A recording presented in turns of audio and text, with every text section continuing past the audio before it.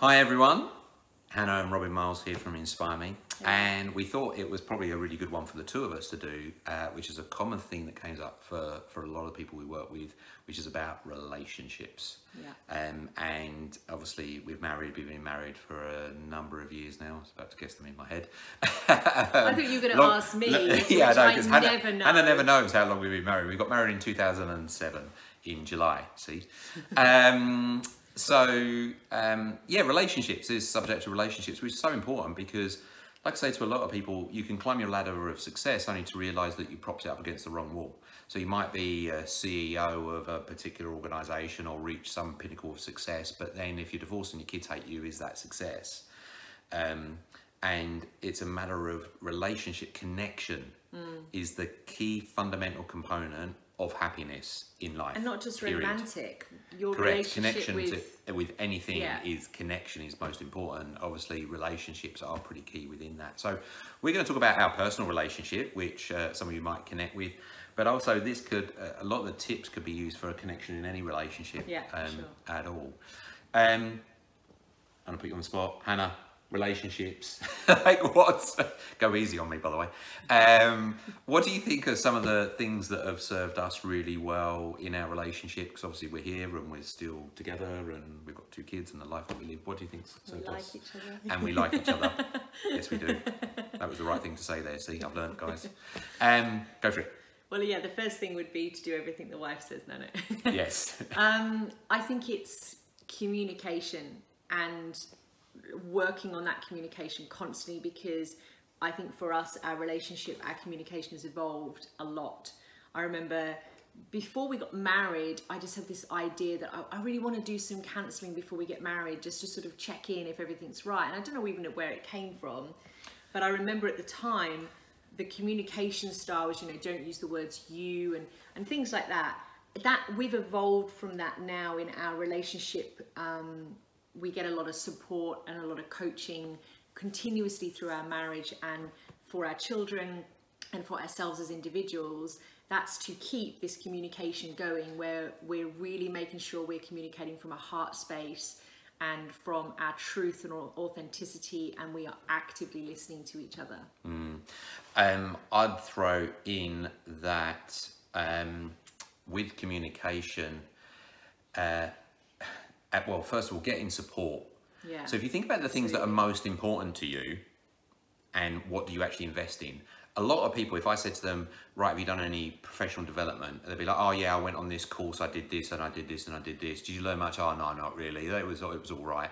Yeah. And if I said, all right, what have you actively invested in support for your personal relationship you have with your significant other? But oh no, I wouldn't do that. Like, why wouldn't you? If it's the most important thing for you, how much support externally have you got to be a parent? Like, put your hand up if you want to be the best parent you can be. Put your hand up if you've actually gone out to a coach around getting support with being that. Overwhelming majority. I had to learn how to be a parent. Like, I had to train myself. I went and did all those courses. Overwhelming majority of people don't get help with that kind of stuff, And for me, for us, that's just ridiculous. And we've had different relationship counsellors and stuff, and because we're quite good at some of the communication stuff, and this is what we do, we still need someone independent. Because like Peter, who came here in this room, and he was just like, look, you're both very switched on, you're both very good, and that's the problem. You both need to switch off and be a husband and wife right now. I'm going to take that role of thinking about it. You can just say whatever you want, because I'll create the space for you, which was so nice for us. Well, it's also having someone holding that relationship, because especially when you've got children with special needs, or you're in that young child stage, or the kids are going through teenage years or something, when it could be really challenging, you are the people holding that, right? So you are the adults holding that. And then sometimes it's nice to have someone hold your relationship, and someone actually go, hey, look, what you're doing, a good job, but maybe this just needs to be guided here or there. Definitely. So if you've ever done, a big one. Yeah, so if you've ever done like personal work, it's nice because you're held by that person, and you can be open and honest and all that kind of stuff. To have that for your relationship is kind of key. And the other thing is to say what you said around always communicating from your authentic self. What tends to happen is that, we've spoken about before in other videos about the relentlessness of life, is that we're put under pressure and all our energy is externalized in looking after work, looking after people, looking after family, looking after, and we're just like drained of that. So that when we kind of come home, and maybe, let's just run this example that Hannah's done or hasn't done something, it's not really a big deal, but that's the thing that sparks me in that moment, you know, that then I come out and I act and behave not authentic to myself, but I could be triggered and say something not in a very productive way, for instance. And that's what happens, is that when we're out of balance, out of whack, we tend to take it out on the people that we love most. First, because they're the people kind of there. And that situation, we don't tend to do that because we're aware of it. And also, even, you know, what's great is we're supportive of one another. Like if I come back and I am a bit like that, Hannah will go, cool, go out, go for a walk, do a meditation, ground yourself for a bit, then come back in, you know. And but it's also having that accountability piece, right, between us, where let's say Robin has had an intense day and he comes home and the boys and I are in this really lovely high vibe place and I can feel that. It's having that connection to say, darling, you need to go for a walk along the beach right now. We're fine, we're good, everything's fine. Yeah. Because it's that accountability piece, and not allowing it to become bigger than it needs to be, nipping it in the bud right there to go, this is what's needed. Yeah. And hold each other accountable by saying also, you know, we went through a stage where we were really learning this of saying, can you say that again from your heart space? Or did that come from your heart space? And really keeping each other accountable to say, stop, what you just said wasn't from your heart space. And instead of saying, you know, instead of bringing the emotion behind it and getting upset, it was more just gently reminding each other to just stop. Does that come from your heart space? No. Okay, then try again. Yeah. So of course, part of the communication is also having forgiveness and softness around the fact that we're learning, that we're two individuals that are creating a third space of the relationship, and we're both as individuals learning, and then as a couple we're learning, and then as parents we're also learning. Because when we talk about relationship, there's my relationship to myself, Hannah's relationship to herself, because if you're not looking after yourself, you can't show up in the relationship. But then there's the work that needs to be done, you know, for us together, but then for us as parents individually with our kids, but then collectively within the family unit. And this is the thing that I find people just don't get help with. And also realizing that it is actually really, really important as well. And I think that's really, I think that's really key. And I talk about a lot about realignment. So we tend to go off course by a few degrees and we don't notice it, but the longer that you go, the more the turbulence between the two places kind of creates, the further that you go over time. And what's needed, it's not that you can wake up and you're like miles apart, but it's not that you're miles apart. The problem is you haven't done the realignment back, and it's like that opportunity to clarify assumptions, get on the same page as expectations, be hard on the problem, easy on the person, what is actually important. And most people who do that realignment conversation very quickly realize that fundamentally they are on the same page as expectations. It's just that they've left things kind of drift. Realign on them, as we said in other videos as well. Right, what actions do we need to take to make sure that we keep this alignment the best we can going forward? And it's about having the discipline of doing that, but that constant realignment. I mean, well, we've done that quite well, because I mean, I think when we were sort of pre-having children, we did this thing which was our values, where it was like Hannah's values, Robin's values, and our couple values. And then if we made a decision, like, you know, Robin shifting work or something happening, we would check in on those values to make sure that no decision we made was out of our individual alignment and couple alignment and values as well. And the other thing that I think we do well on that side of things is that I mean, it's not my preference, but Robin loves a good list and a good goal setting. And it's been something that sort of it's really good for us, but it's something that definitely has been Robin's led it more.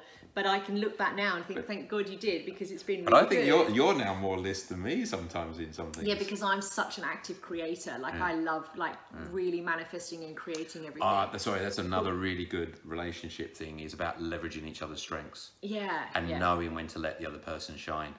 you know, and flexing and knowing each other's strengths and letting, being challenged by each other. Like I challenge you a lot. Yeah, no, not at all. In a good way. Yeah, absolutely in a good way. But you know what I was saying before was that the other thing that we do is we check in with ourselves, like usually at the end of the year or when something big's happening. That this realignment, how often do you think that we actually do that realignment? Because some people say, oh, every 7 years you should kind of realign in relationships. I think once or twice a year. Yeah, I think so at least. And, and at peak periods, it can be every couple of months if like there's a lot going on and we're like, right, let's just do this, let's review it in kind of a month. What does it look like? So I mean... Well, that realignment. Yeah, like to someone that hasn't done that, what do you think? What's the best way of saying what it looks like to do? I'll quote Hannah on this. A little while ago, we were sat there and we were like, oh, what should we do? And we weren't sure. And she said, well, why don't we have a discussion about how we're doing right now? Oh. I was like, oh, yeah. Because she said, you know, because I think that we're actually tracking pretty well right now. We're doing this, that, and the other. Is that, you know, how are you feeling? Though, are you feeling supported and stuff? And she just instigated in the moment that kind of conversation, which was not because some people say, you know, if they hear, right, can we have a conversation about realigning our relationship? It's like, oh God, here we go. Or can we talk? Oh, here we go. But it was like, generally, no, I want to talk because I kind of feel like everything's going pretty well and just want to make sure that you're feeling supported, my supported. Is there anything, even though it's going well, is there anything we do? That's as simple as it looks. Yeah. A lot of people are fearful of asking that, but what's the worst case situation that can happen? The other person says, yeah, it's not going well. And then you go, cool, okay, I think it's not going well, therefore, what are we going to do about it? These are the things that we can do about it to make it better. That's the worst. That's the worst that can happen. Thing you said about the alignment piece, like if you think there's something going on, the likelihood is they're going to think something's going on, and then you just both ignore it. It gets bigger and bigger and bigger. Whereas if you nip it in the bud of just like, oh, I thought we were going this way, but I can see that you're not. Can we just talk about that? Yeah. Then we get on the same page. Yeah, and I mean, you know, we have had, he took me away for a romantic weekend once, to which he then put A3 sheets of paper up around the hotel room. Oh, the strategy one. That was good, that. And did a strategy for our entire life. He also tried to do this on our honeymoon, to which I was just too drunk and just ignored him. But now I realise that this is his thing that he likes to do, and I actually look forward to it. We now. need to do that again. That was really good. No, I don't think we do. So anyway, before we go off subject, the one last thing that I'd actually say about relationships, it is about realizing that they're important, and it is about that commitment. And it is about that commitment and realizing it's really, really important. Because, like, for instance, even you know, like clients often say to me, you know, oh, I'm thinking about leaving and stuff, and I'm like, okay, cool, let's go there. So you've left the relationship, you've left your kids, you've moved out. What does that now look like? How does that actually serve what's really important to you? And I just leave it with them. And then they come back and they go, oh, I think I've come to the conclusion that you thought I was going to come to. And what's that? Leaving's a bit of a dumb thing to do, that this is actually far more important and aligned with my values. Because I'm thinking about leaving my home because we're not showing up in a way in which to our children that I think we should. But leaving them is like the worst thing that you can do. They need to see us work on our relationship together. And that's kind of what's really, really important about having that as that commitment. Talking about children, because I mean, not everyone's going to have kids, right? But I think it is something that's important. I think what I've always wanted to do, and we've never really discussed this, but what I've always wanted to do... Really good time to do it live on camera. I'm leaving you, no. Is that I want to show my children what a healthy relationship looks like, and I want to show them the workings out of a healthy relationship. Not that we do everything and it's like a false thing that they see. Like, we have a lot of our big life discussions with the children, not necessarily sit them down to it, but they're around. We have those discussions. They see how we work through things. We don't fight and argue. We kind of discuss things and go take things to counselling. Because I'd never win.